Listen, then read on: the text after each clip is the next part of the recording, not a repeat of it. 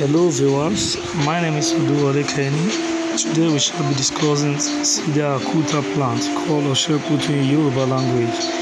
The English name is stubborn grass, Udo in Igbo language. It is mostly used for the management of different health problems. The plant contains alkaloid, a very powerful antimicrobial, antibacterial, antibiotics. It also possesses great aphrodisiac properties.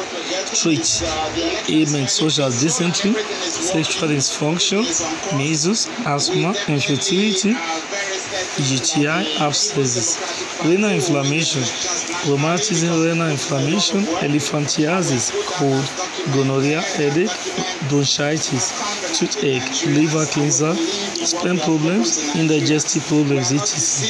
It possesses great antiviral, antibiotic, anti-inflammatory properties.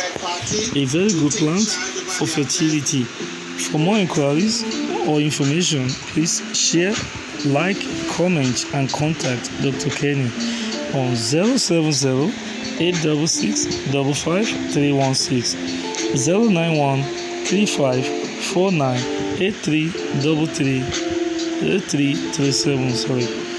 Email address drUzen@gmail.com. Okay.